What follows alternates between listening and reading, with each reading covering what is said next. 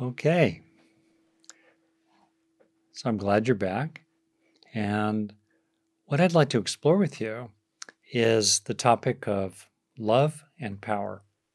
And it's part of the series that I'm doing on how to live together, which seems like a very timely topic. It's a perennial topic in our relationships, whether with friends, families, neighbors, coworkers, bosses, people we supervise, everybody. How do we live together? And also, how do we live together politically or more broadly um, at a time in which there's a lot of turbulence in that area? How do we actually do that? So that's what I hope to explore with you here. And last week I explored what I called 1 and 2, joining and separating in our relationships, particularly significant, important relationships. And tonight I'd like to explore another deep, universal, nearly universal theme in our relationships: love and power. So, first off, love seems obvious, especially when you kind of take it in its full spectrum, including things like just simple compassion or uh, concern for others, goodwill toward others, friendliness, kindness, loyalty to them, commitment to social justice, broad commitments to the welfare of others, and of course, passionate, cherishing, maybe of a particular person or a small number of people that you deeply, deeply care about. Love seems pretty obvious, right?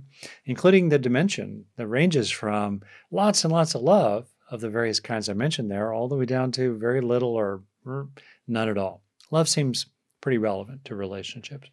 But power, sometimes it could seem like a taboo to sort of name it, both when you are exercising it yourself and when someone else is exercising it toward you. Uh, as a determined, prickly, autonomous, independent kind of kid who was under the thumb of a lot of power assertion from two loving and decent and traditional kind of parents who themselves had grown up during the Depression in America and experienced pretty power-centered upbringing.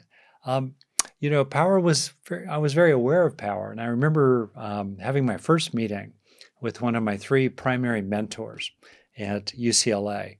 And I entered UCLA pretty young. I was 16. I turned 17 late in October. And as a shy, unpopular, kind of dorky kid, I had the chutzpah to run for president of my dormitory, which was kind of a big deal. 800 people, some real money involved as a budget. And lo and behold, somehow I won. So now I'm 17. What am I going to do? And I had a meeting that summer with Carol Hetrick, who seemed like a vastly older woman. She was probably about 24. And she was the assistant dean of our dormitory and just a wonderful, wise being. So I remember walking into her office with kind of the defensiveness of a 17-year-old who really wasn't very sure of himself. And after the initial hello, hello, I just came right out with it. I said, "So, what power do you have over us?" And I think in a certain kind of way, I watched her blink. I watched her be startled. She stepped back and then she smiled and it was like, "All right, kid, game on." You asked, now we're going to talk about it. And it was very cool, actually. I mean, she kind of got that I wanted to know what the parameters were. And as the assistant dean, she had quite a lot of power over student government in the dormitory. This was back in 1970. So, things have shifted somewhat over the years. But the university had a lot of power. So we just kind of acknowledged it. And then we understood where basically we had some freedom of action as student government, or the territory where we needed to keep her in the loop, but we could decide for ourselves, or the territory where she and we would collaboratively decide. And then there was the territory where, whether we liked it or not, she would exercise power if need be. But we sorted that out. But it was kind of a taboo to mention it initially. And it was so useful to get past the taboo and just tell the truth. Where do you have power? Where do we have power? What are the boundaries here? How do we work this out? Then I'll tell you another little story here. My dissertation was on 15-month-old toddlers. and their parents, in this case, to kind of simplify the variables, they were mothers of 10 little boys and 10 little girls, as best we understood their gender identity at the time. And these 20 mother-infant dyads, mother-toddler dyads, I went in their homes and videotaped interactions and constructed settings in which there would be interactions in which there was a collision of wants. There was a power struggle. Kid wanted one thing that mother wasn't so sure about. And then what happened? And the thing I was especially interested in is what happened when the parents used a form of gratifying or rewarding power by offering alternatives that would honor the general direction of the child's wants, maybe which were problematic. They wanted to play with the sharp steak knives, but instead would redirect the child or offer an alternative to, let's say, the cool spoons that were jingling and jangling and full of colors. Offering alternatives, in other words, and then observed what happened. And in the research at the time, could well be true these days, when researchers would go into the homes of, a large population of parents with their young children, generally speaking, the researchers observed that on average, parents exercised power. They either thwarted the wish of the child or ignored it. Roughly, and of all the times they did that, by any sort of reasonable standard, they didn't need to do it on average about half the time. And in young childhood, these so-called control episodes, in which there's a collision of wants and the parent exercising power over the toddler, appropriately or inappropriately, averaged about 20 times an hour. So imagine what it's like. You can imagine as an adult and imagine as a kid, every 3 minutes on average, your parent is exercising power over what you want. And usually to not give it to you or turn you away from it or even punish you for pursuing that or wanting that or even asking for it. Whoa, that has a lot of effect, doesn't it? So a lot of power in early relationships. We grew up with power. Parents need to have power in order to fulfill their responsibilities toward their children. If we make people responsible for this much, but give them only this much power to fulfill that responsibility, that will drive them crazy. A lot of research on that, and that's something to really think about. If there's how can I put it? If a person has this much power, but only this much responsibility, that's a lot of missed opportunity to use that power for good. On the other hand, if a person has this much responsibility, but that much power, that will create a lot of suffering and harm for them. And so if you are in situations in which you have this much responsibility, or you feel you have this much responsibility, like for the care of an aging parent, or for the welfare of another person, but in fact, you only have this much power, really, to influence the outcomes there.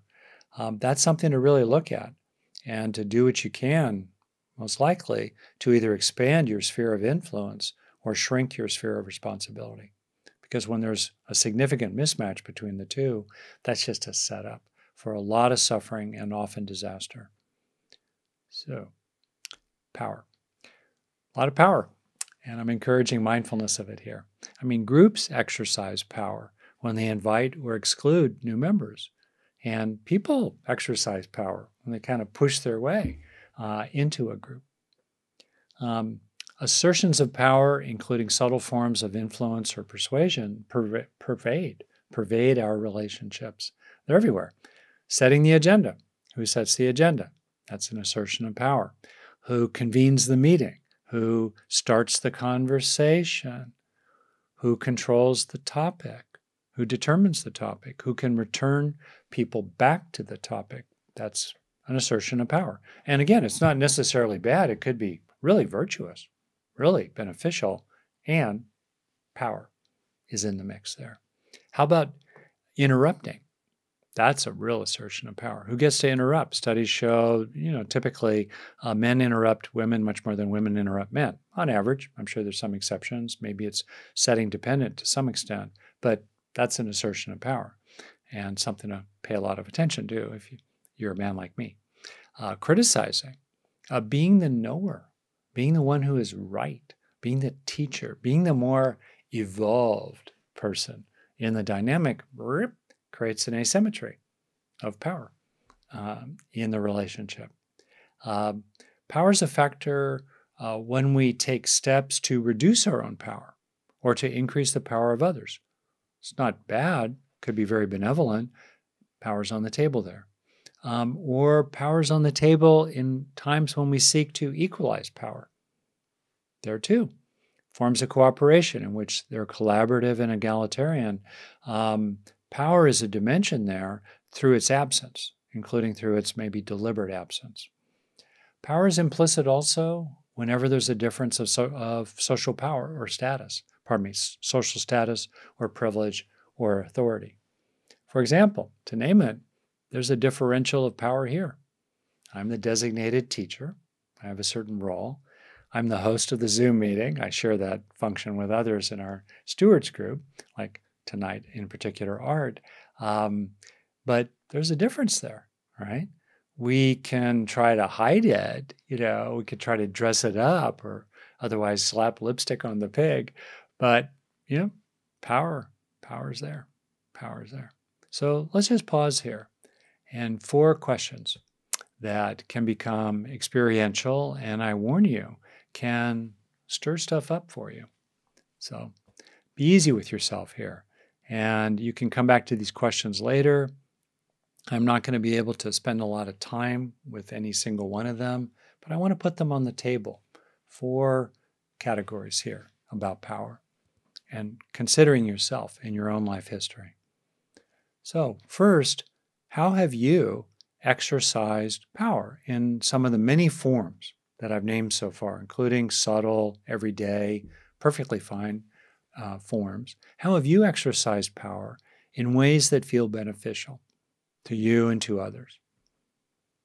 Maybe times that you asserted yourself, even on behalf of others, and it felt right. Even if you did your best but did not prevail, still, you asserted, you exercised power. Just kind of relax and reflect about other times you exercised power yourself in ways that felt beneficial, such as standing with others for justice. That's an expression of power. I remember a kid in school who was an outcast kid. I was maybe 5th or 6th grade, and unfortunately, as big primates, dominance hierarchies are really common, including in 5th grade. And he invited me to his birthday party. And I risked my own marginal social standing as a quiet, shy, nerdy kid. But I went to his party, and I just remember his mother just being so grateful that he had one friend. He had one friend at his party. And so I, in my way, exercised power, and I feel to this day regretful that I didn't have the courage to exercise even more power by being more visibly sociable with him on the playground or in the classroom. Power.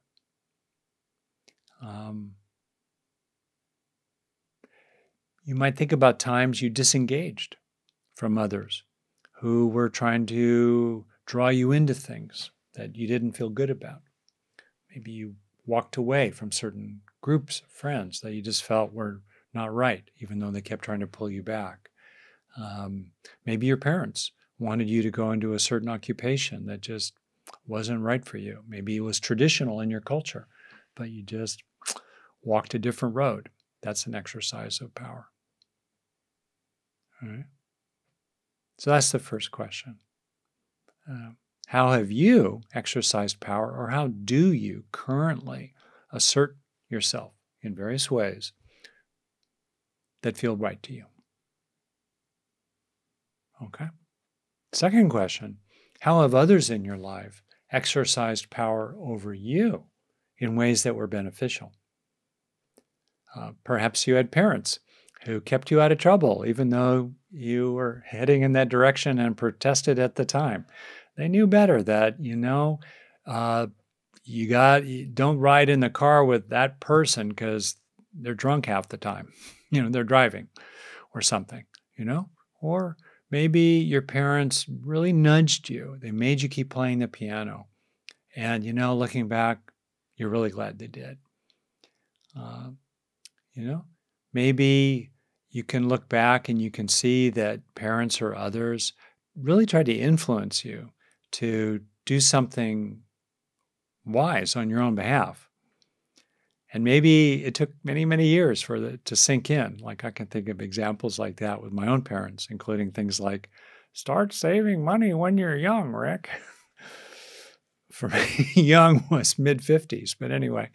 Or maybe you were in settings that were pretty regimented, like a meditation retreat or a monastic setting or a sports team. They were pretty regimented and you kind of grumbled or balked or it bothered you at the time. But, looking back, there was the discipline of it, the regimentation of it was a factor in it being beneficial to you. Okay. Third question. How have others exercised power over you that were or still are harmful? Here's especially where we can start getting triggered. So kind of a warning here. The range of others exercising harmful power over other people, goes from subtle forms of intimidation, rejection, exclusion, all the way out to the full horror show in human history at all kinds of scales.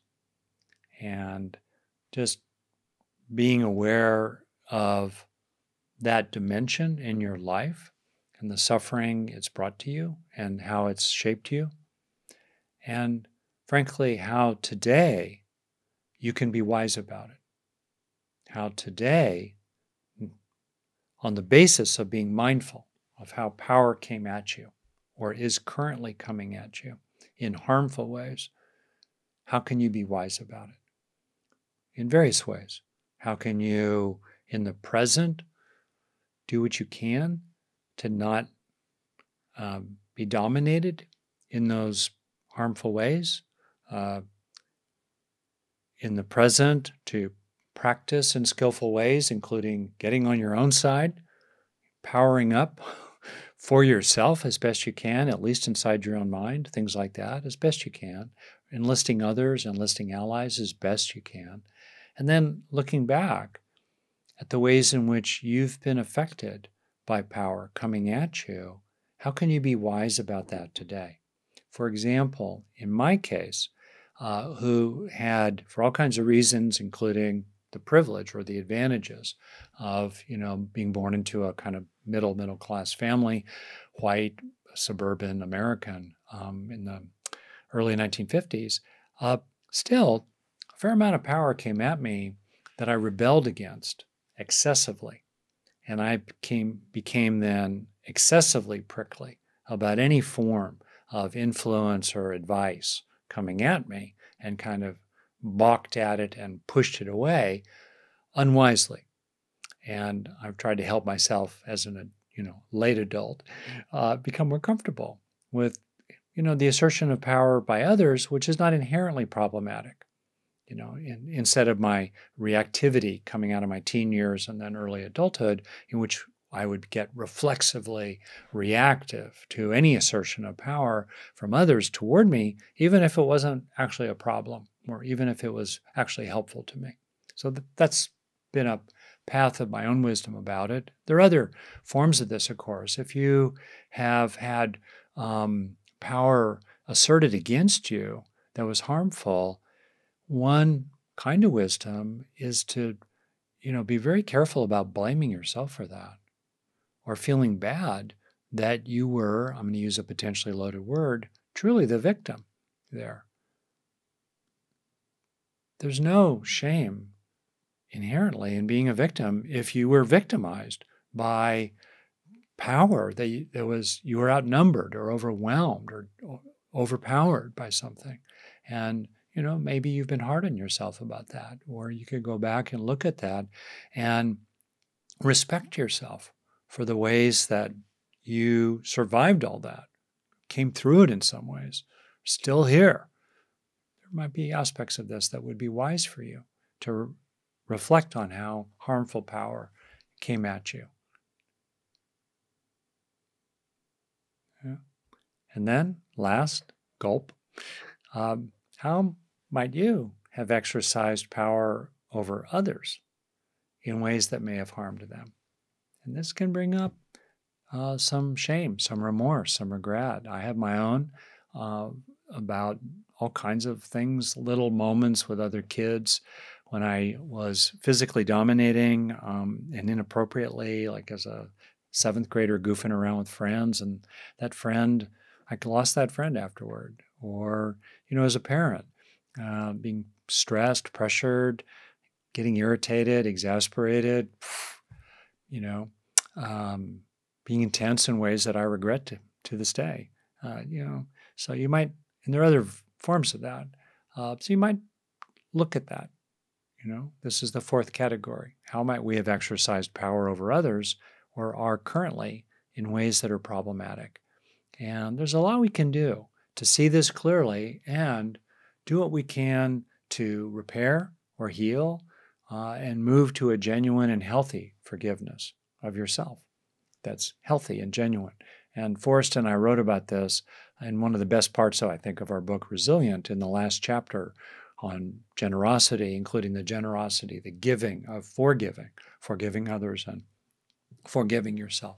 It's too much about the topic of self-forgiveness that we can explore tonight, but I just want to name that there are healthy ways to acknowledge the harms that we have done or are doing to others, regulating ourselves about it if it's happening in the present, and healing and repairing, including only inside ourselves, if that's all we can do, about things that happened in the past. So it should be clear, I hope by now, that power is real. Power is a significant dimension in most relationships. How might it relate to love? So I want to draw here on the work of Diana Baumrind. I think she's no longer alive, bless her memory, a wonderful academic. I got to know her a little bit at UC Berkeley, a professor there. And she developed this model related to parenting initially, and then we can broaden it. So imagine 4 combinations of high and low power combined with high and low love. So I'll just kind of walk through them and then consider the implications for you in your life. So first we have low power, low love. And in terms of you, now you can turn it around and you can think about this from the perspective of the other person. Well, let's keep this centered in terms of your perspective. So you're in a situation in which you have low power and low love. Now, there are many everyday examples of this. Just passing by, strangers in the street, wandering by. We're not trying to harm them in any way, but we're not trying to help them in any way. Low power, low engagement, low love. All right. Now, in certain kinds of relationships, that sense of low power and low love isn't just fine, natural, of course, but maybe it kind of indicates a quality of apathy or negligence in the relationship that might prompt some inquiry, some questioning. Is there something I could do about that? All right. Then we have high power combined with low love. This is what Diana Baumrind called authoritarian parenting, or more broadly, authoritarianism. Think about a dictator, classic Game of Thrones power structure for the last 10,000 years, hierarchy in which, concentrations of wealth and power have a lot of power, have a lot of influence, sometimes justified in quotes by various religious structures, that is casually exercised over the many, the few exercising power over the many without regard, really, much at all, for the welfare of the many. That's high power and low love. Uncaring dominance, exiling, casting out, externalizing costs on others, dumping consequences of choices onto others who can't do anything about it, ranging from dumping carbon in the sky that our grandchildren and children and us today can't do anything about once it's up in the sky, as far as we know, or other forms of externalizing costs on others. Just moving through the land, pillaging it, and for personal profit and leaving wastelands, ruined ecosystems behind. That's an example of high power and low love. Prejudice against lower status people, structural, systemic forms of prejudice against lower status people. That's an expression of high power and low love. Now, how about low power and high love? That's a nurturing, egalitarian relationships. All right, many examples of that. Low power, high love. Great. And sometimes low power and high love is compassion without clout. Caring without the power to do much to relieve suffering. And sometimes that's just the way it is. High love, lots of compassion, little capacity or no capacity to do anything about it. On the other hand, as I'll get to in a moment, when there's high love and low power, to make anything better for someone, there's little influence, then there's sometimes a question, how can I grow the power that can actually implement the lovingness in ways that are helpful to those we love? And I'm using the word love really broadly here. And then we have high power and high love. Diana Baumrind called this authoritative parenting. It's hard to keep in mind. Authoritarian and authoritative, right? Authoritarian is high power, low love. Authoritative is high power, high love. All right? Caring combined with the capacity to open doors for someone or to appropriately exercise power over them for their welfare, like a parent who recognizes that they need to grab their kid and exercise power to pull them back from an onrushing bus, or to tell them, no, I know you're a teenager. I know you really need your freedom. I totally support that. I'm not trying to control you, but I need to know where you are on a Saturday night.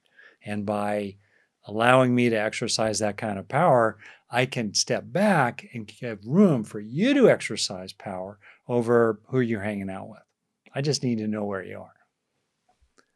Okay, for example. On the other hand, sometimes high power and high love comes with over-monitoring, over-controlling, over-pushing, helicoptering, dominating, whether it's our children or other people, because we care so much about them. But we go too far. I can certainly think of examples of that in my own parenting.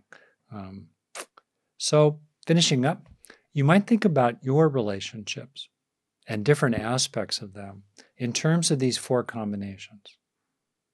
In particular, you might consider how you might bring the dimension of love, compassion, goodwill, openness, which was our topic in meditation, an open heart, a simple, open-hearted, receptive presence is tremendously powerful and also loving in the broadest sense in our relationships. What does it feel like when we're with someone who has an open-hearted presence with us? Wow.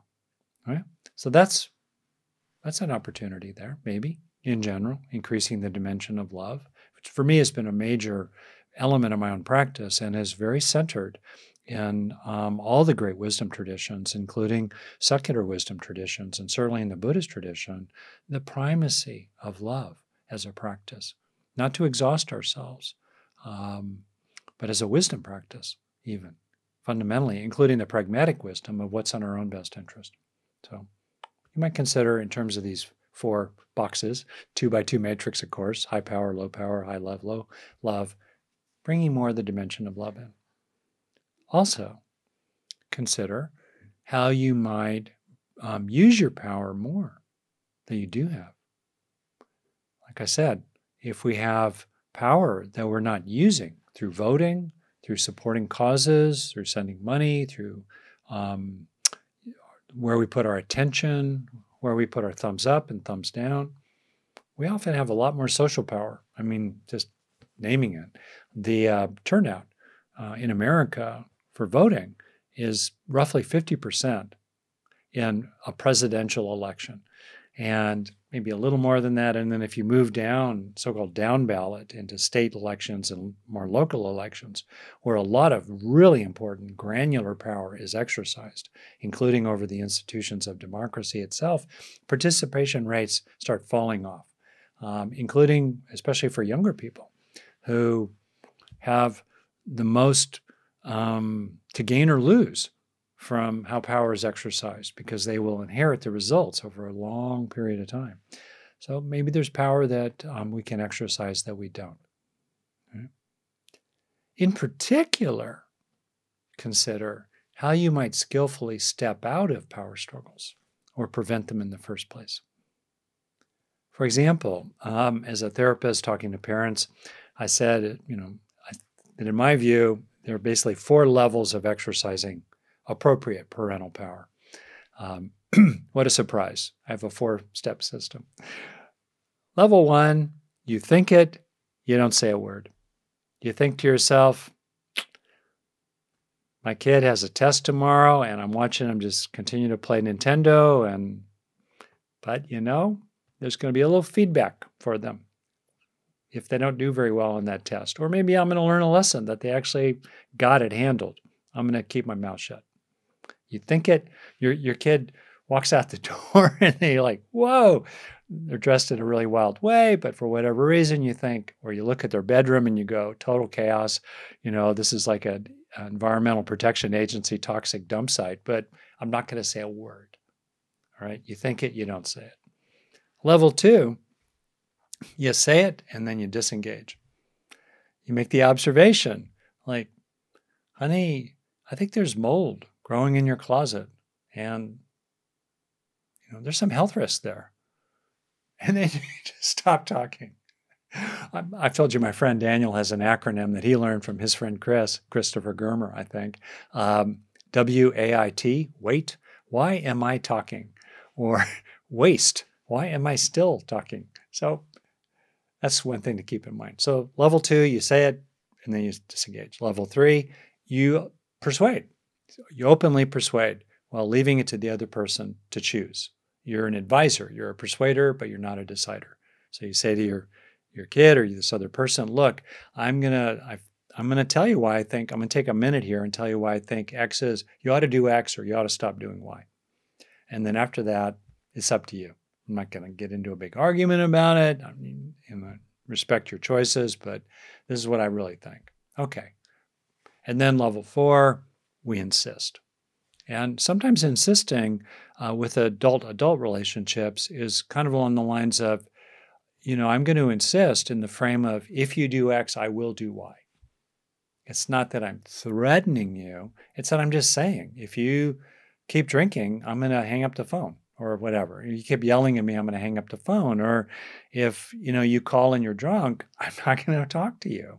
Or if you are not faithful in this ostensibly monogamous relationship, I'm going to leave it almost certainly. I'm reserving my rights in that regard. So that's a form of unilaterally exercising control, at least over what you can do yourself.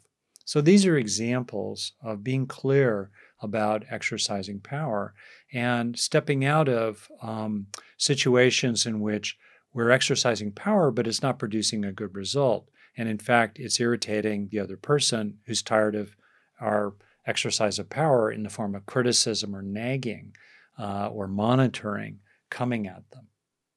Think about that. Another beneficial reduction of power is to clarify from the outset that you're not trying to control anyone. For example, naming your role as an advisor, not a decider, which I'm doing right now in a organization I'm involved with. They're interested in my advice, but I'm really clear. You all decide, which gives me a lot more freedom to, opine. Another piece of this here is if you have socially acquired higher status, as I do in many settings, we can deliberately step back and not exercise power we have to enable others to step forward, to foreground others who've been pushed to the side for far too long. Or in simple, sincere ways, we can be more human and vulnerable.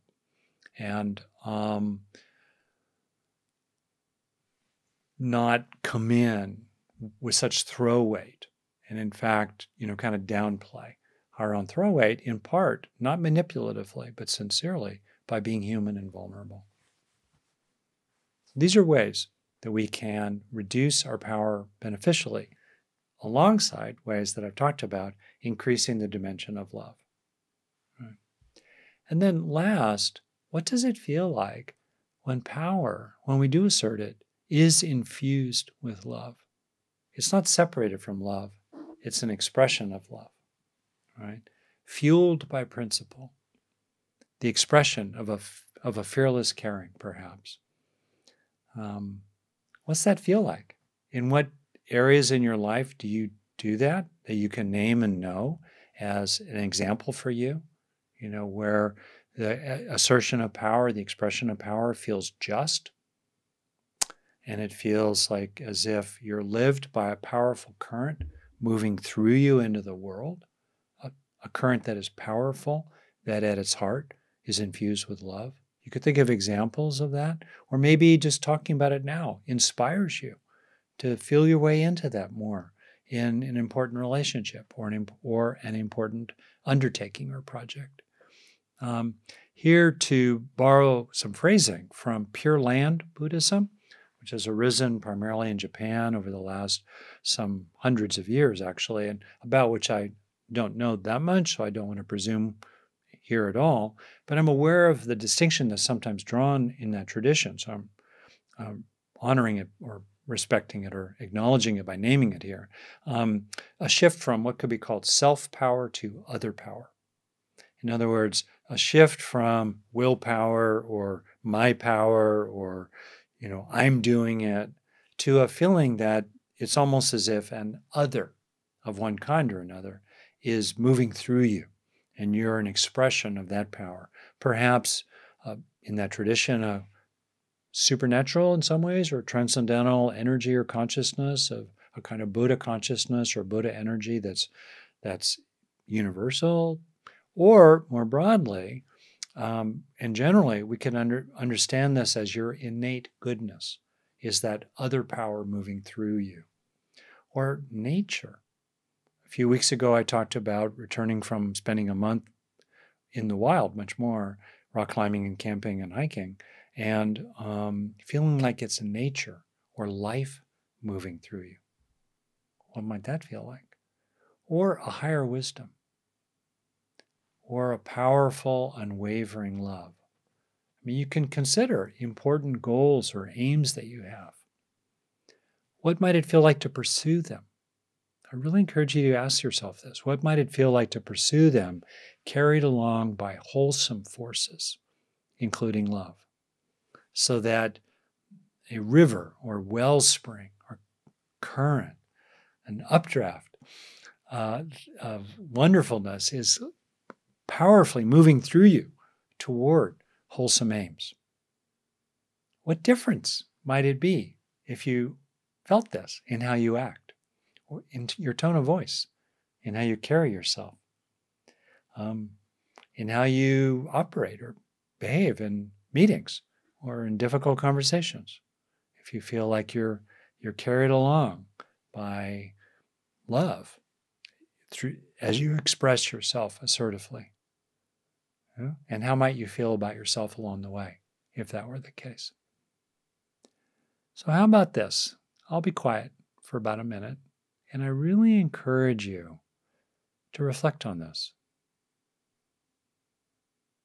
and focus on anything that really stands out for you.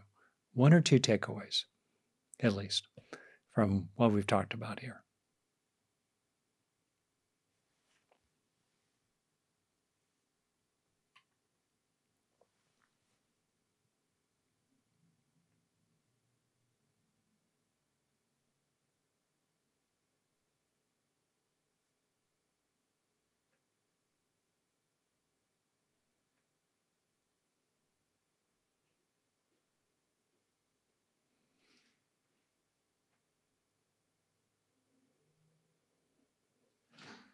Okay.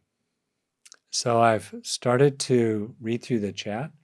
You can trust that I will have received what you've written. And even if I'm not able to respond to it right now.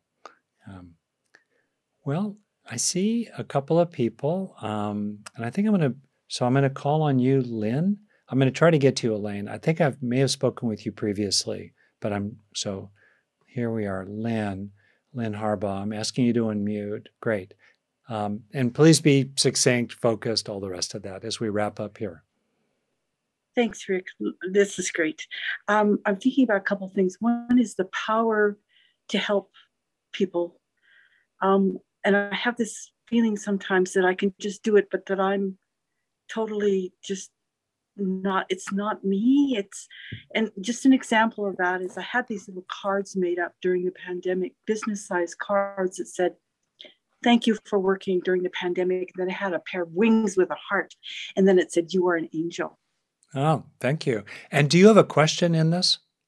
Yes, I do. No, so I asserted power right there, but hopefully in a good cause. So that's an example of me using power to do good for someone else. My question is, I can't seem to do it for myself. I'm so glad, Lynn, you named that. Yeah. That's the question. How do I do it for me? Yeah, that's huge. Well, I think that's where we start is I've written a lot about this, the topic of and talked getting on your own side, right? Being a friend. I read something, being loyal to yourself the other day. Yeah, that's right. Be loyal to yourself. I'll tell you 3 things you can do from a practical standpoint. And I encourage you to exercise the power you can to light the pilot light.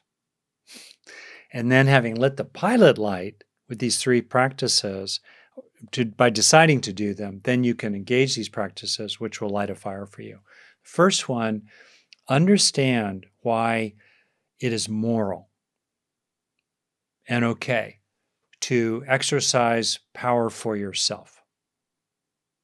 Just to recognize why it's actually principled and okay to be on your own side, to be an ally or a friend to yourself like you are to others. Because very often people have beliefs that it's not okay. They're not allowed to do that. It's a sin. It's vain. It goes against their gender socialization or anything, their culture, their religion, their family. Why is it fair? Fair for you to step up for yourself. Okay? Second, know what it's like to be loyal to another person or for another person, and then try to apply that attitude. Know what it's like in your body to yourself. That's really helpful. All right. Third thing is to really take in the good of feeling cared about by others. Look for the evidence of it in the present or the past. Try to help the knowing that you're cared about to become a feeling of being cared about. And then when you start to have that feeling, slow down and take in the good. Let it sink in. And as we internalize again and again, feeling cared about by others and worthy in their eyes, we can gradually start feeling more worthy ourselves and more entitled in a healthy way to take care of ourselves, to stand up for ourselves, to exercise power for ourselves. Those 3 suggestions. Yay, thank you. Yeah, are you willing to go for it? I am. All right. So I want you to come next week and send me a chat. You can do it privately. So I'm exercising power in my role as a teacher to try to make you accountable here. So when you come, okay? I might wear a disguise because it'll be hard. Yeah, that's right. That's right. And if you come back and say, Rick, great ideas, I just couldn't do it. I'm like, all right, great. You told me. Tell the truth. That's great. And then we'll go from there. Okay, good. All right. Thanks, Lynn. All right. I think I have time. Yep. So Krista, I'm going to call on you, and then I promise I will get to you, Elaine. So a promise is a kind of exercise of power. Great, Krista. You've unmuted yourself. Great. Okay. And I apologize in advance. I live out in the country, so if I have a delay, that's why. So my question has to do with, as a child, I definitely had little to no power in our family system.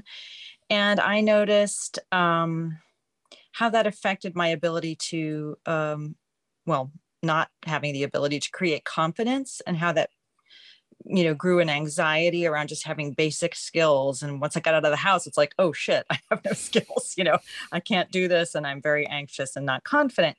So my question is, how is the power that we're talking about related to the idea of agency? Yeah. Do you know what I'm Yep. getting at? Yeah, it's very related. I mean, agency is an exercise of power.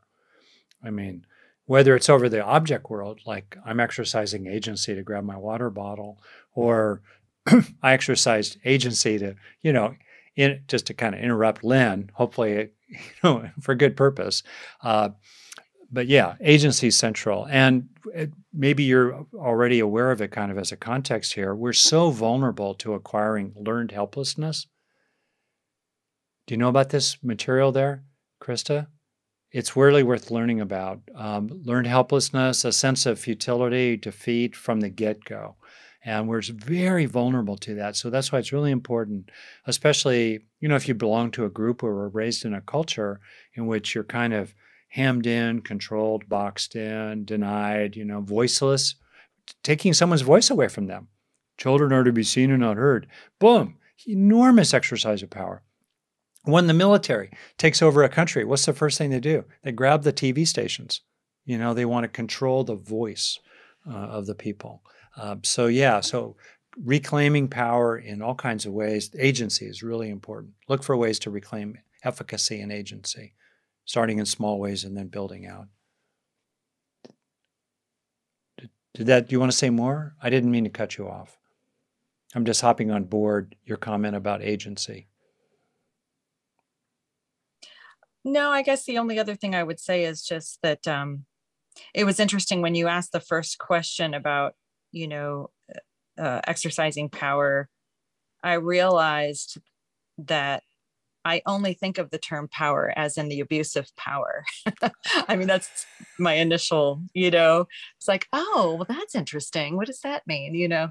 And that it seems, can you speak to the pattern of, like, I remember as a kid turning around and treating my younger sister the way I was being treated because I had no other outlet, Yeah. That type, transferring that and how that becomes maybe community globally an issue, or is that part of our problem altogether?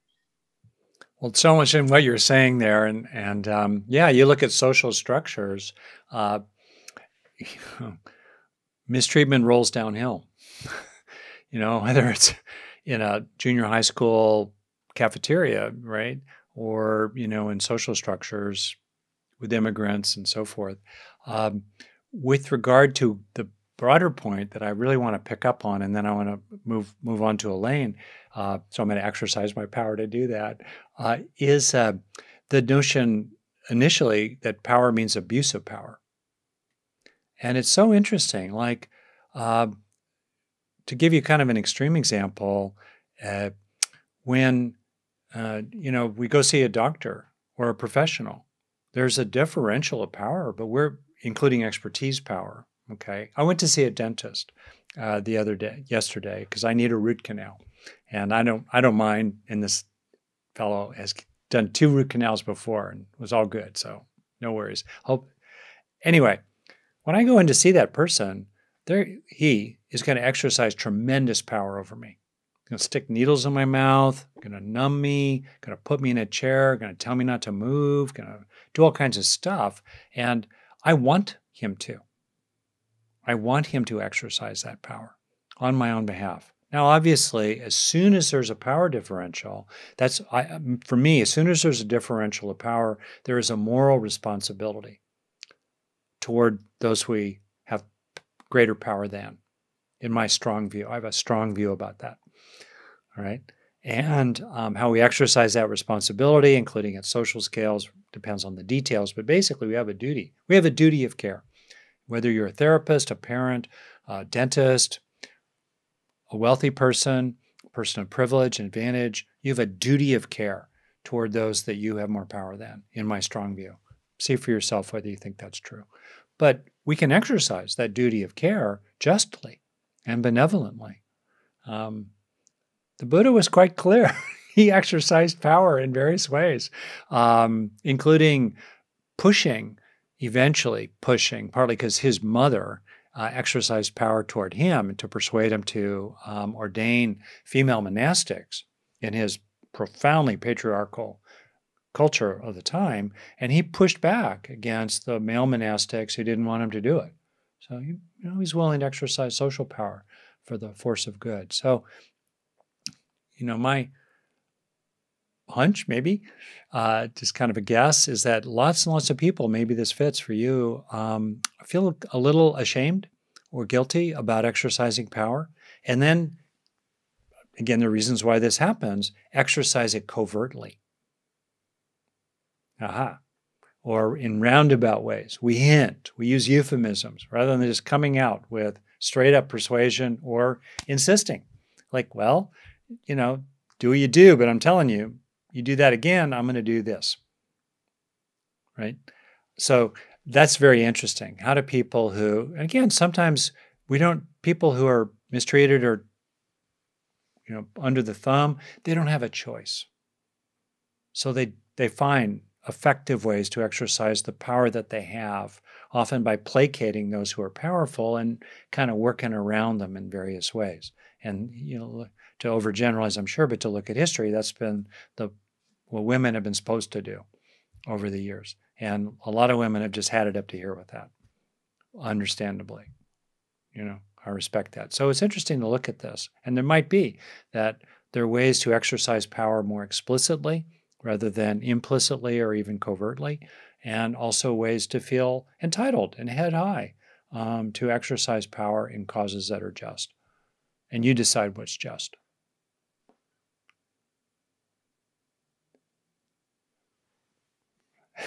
My general point of view is stick it to the man. Anyway, that comes from my youth. Okay, thank you. Thank you, Krista. All right, Elaine, I'm going to ask you to unmute. I will finish up in 3 minutes. I will only go 10 minutes late. Yeah, for us, just to comment on that, I'd say first, do no harm is a real to think about with people who have a lot of power. I want to go back to something very early that you said that raised a couple, well, we'll try to stick to one question, but you said about the parent and the kids with the knives, right? And you deflect that desire. And what immediately came to mind is like, oh, suffering. Here's this being who has a desire, and that's being deflected. On the other hand, it's might be saving the kid's life. You learn to have preferences, right? So having the ability to have preferences and not be attached to any specific thing would be the opposite of suffering. But I'm also, not exactly the opposite, but help toward alleviating suffering, right? If you don't get that, you can get something else and it'll be fine also. But on the other hand, I'm also thinking like, you could have a lot of trouble making decisions because, well, this is all right, and that's all right, and that's all right, and they're all sort of equal. I really don't know what I want, because if your background is kind of deflecting what you really want, it can become really difficult to know what it is that you want. Let me throw. Is that your question? What to do when you? I just want to throw in one additional thing, if I may, about Jane Goodall, because I heard a story. She was talking about how she was raised, and her mom, she could take bugs and mud in her bed because her mom totally respected, that she had this fantastic interest about creatures and little creatures in nature. So it wasn't like, don't take this dirt into the house and don't take this dirt into the bed, which is kind of like the whole opposite of like you deciding as a parent and have that power and say, no, this is right and this is wrong. And I'm going to tell you what you like. I'm not totally sure what the question is, but I think about the preferences and about being deflected from figuring out your own wants. And how good is that and how bad is that? Well, so if I get you right, I think there are two levels to this question, and it's a really important just a sec here. Hang on one second. So it is interesting, isn't it, that at a deep level, there's tremendous wisdom in the saying that the great way is easy for one with no preferences. And as a kind of profound practice, including a meditation, to rest in a mind of no preference, on the one hand. On the other hand, as biological creatures, we have preferences, like, for example, to take the next breath or to drink water when thirsty. It's okay. We have preferences that are more subtle, that have to do with relationships and those we love. So, this is where I think the Buddha made a very useful distinction between, I'll call it, wholesome and unwholesome aims, and then pursued with wholesome and unwholesome means, with or without attachment to the results. So for me, it's kind of helpful to have these three little guidelines. Wholesome aims. Are my purposes virtuous? Are they just? Are they reasonable? Even if I'm pursuing my own interests in ways that, competitively with others in an open and fair competitive environment, like 100 applicants for a job, if I win, they will lose, but still it's a reasonable aim to get this job. And am I pursuing it virtuously? Am I telling the truth on my resume, right? Or lying about it? Am I cheating to get this interview? Am I pursuing it reasonably? And then last, whatever happens, can I be at peace with the result? I mean, that I think is a really useful way to look at it. Also, then the last one really gets at what's our relationship to desire. The Buddha did not teach that desire is inherently a problem. He taught that craving, in the sense of contracted insistence, saturated typically with a sense of self. Yeah, take a look. That tends to create suffering and harm, right, in ways subtle and gross. So we can have our preferences. We can long for true love, right? And the question is, can we long for true love and feel that and have a passion for it and support ourselves down that road of pursuing it without getting contracted around it and insistent and craving around it? Or when we, as usual, notice that we've gotten a little craving saturated, wisdom starts to come back in. So maybe I'll just leave it there. Okay, I think that's my best crack. Oh, thank you. I really appreciate it, Elaine. And if you're the Elaine that you are the Elaine, you're a frequent contributor in the chat, and I appreciate what you write. Okay. Thank you so much.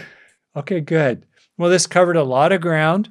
I hope that me going after these kind of fundamental topics, themes, so forth, is not too boring. And I look forward to seeing you next week.